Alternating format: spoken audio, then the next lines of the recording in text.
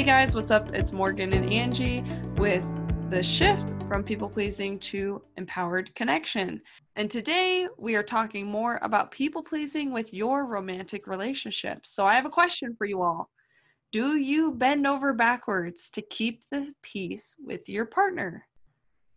Do you go out of your way to try to avoid confrontation at all costs? So often we see with relationships that there is so much going on underneath that never is talked about because this lack of direct communication. When you have lack of direct communication, it can cause so many issues in your marriage or with your partner. So Angie, tell us a little bit about why is it that we bend over backwards to avoid confrontation? Yeah, to avoid rocking the boat. Well, we can say it actually two words. And the main reason is self-protection. We self-protect. And how does this look? And why do we self-protect? We self-protect because we fear their reaction. We don't want them to yell at us or be mean to us because we're trying to protect our vulnerable heart that is probably very sensitive. And we also fear the tension and the awkwardness that can come about from a conflict. We really believe that there's no healthy way to resolve conflict and that all conflict is bad. So we bring some beliefs to the table that make it even worse and just more tense and more awkward. And who wants tension and awkwardness? We fear also that we don't have the right words, that we're going to stumble and we're just going to mess it up. When we get in fear, we lose our words. We cannot think properly or clearly. And the last thing is that we make assumptions. Like, again, we're looking at why do we self-protect? Well, we make assumptions about what they may be thinking about us. And it's called projections. Mm-hmm. And it could be about a situation. We make all sorts of assumptions and projections onto that other person that they believe the way that we do. And a lot of times they don't. And even though it's your partner and you know them well, we do this all the time, in our romantic partner relationships. So those are the four things: fearing their reaction. I'm looking at my list. Fearing the tensionness and awkwardness, fearing that we're going to lose our words or don't have the right words, as if there could be right words, and making assumptions about what they think about a situation or about us, projecting onto them. So there you go. Yeah, and all of this self-protection, we just got to honor it because none of us want to deal with confrontation. It's not fun. It's uncomfortable. But when you can start to understand the benefits of direct communication, then you can start to see that the temporary discomfort that comes from confrontation can actually outweigh the cost of going through that conversation. So the first benefit of direct communication with your partner is that it eases your burden. If you're feeling like overwhelmed with things that are going on because maybe there's too much on your plate, effectively communicating that and having a conversation about it can be uncomfortable at first because maybe you're doing all of the chores and you need some help with the laundry or something like that. Maybe your husband or spouse doesn't want to do that. But if you express your feelings in an honest way and say, listen, I don't have enough time and energy in the day to get these things done. Can you please help me? And letting them set parameters even on what they're willing to help with, that can, in the long run, help you, because the truth is having these conversations is hard. That temporary discomfort is hard. But the prolonged discomfort you're experiencing in avoiding the confrontation is also hard. So it's just starting to realize that these benefits could really outweigh what you're currently doing. So one benefit could ease your burden. Another benefit of direct communication with your spouse is that you get your needs and wants met.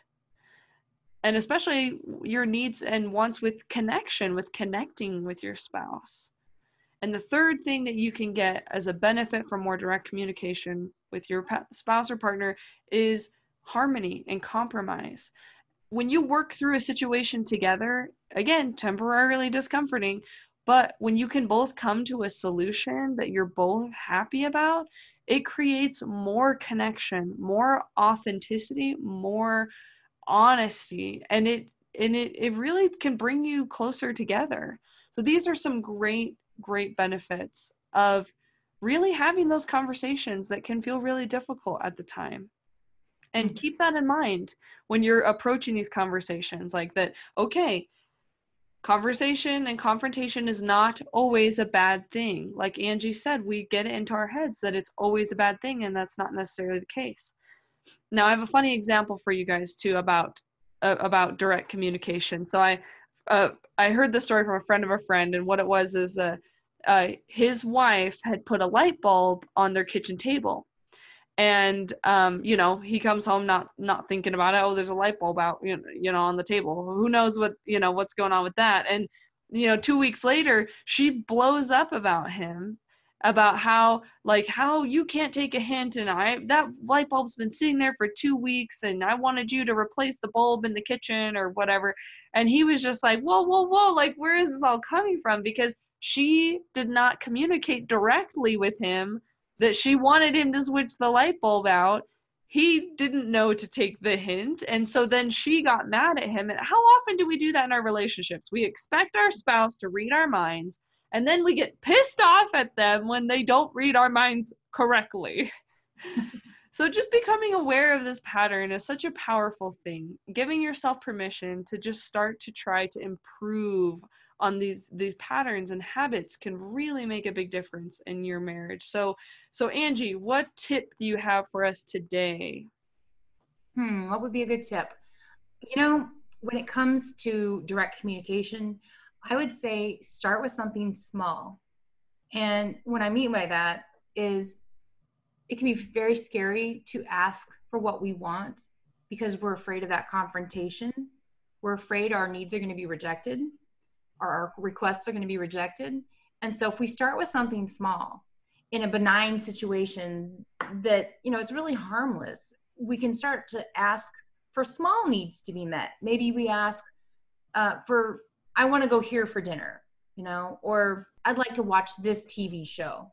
You know, maybe you're used to letting them, your partner, dictate what goes on the television, right? Maybe you start saying, well, I would really like to watch Outlander on Netflix. Well, it's one of my favorite. Um, and so start with something small, and believe me, your confidence will gain momentum. And then you'll start to be able to take those small requests and that confidence and bring it to bigger, more serious situations of where you really need honest communication. And ladies, this week is Valentine's Day. What better time could there be for you to learn how to speak up for what you need and what you want? You know, give that gift to yourself and to your partner because it will please both of you. Perfect. I think that's wonderful advice. And that's, we're all about this transformation, this healing, this really stepping into who you are and not being ashamed, you know, because you have needs and wants, because you're human and we all do. And if your spouse really cares about you, they would want your needs and wants to be met as well. Thank you guys so much for watching this video. Please comment down below your thoughts on people pleasing and with your spouse, and what you notice and maybe what you want to do differently. Happy thanks. Happy Valentine's Day to all of you. We are wishing you a very romantic and fun week. And this has been Morgan and Angie with the shift from people pleasing to empowered connection. We'll see you guys in the next video. Bye. Bye.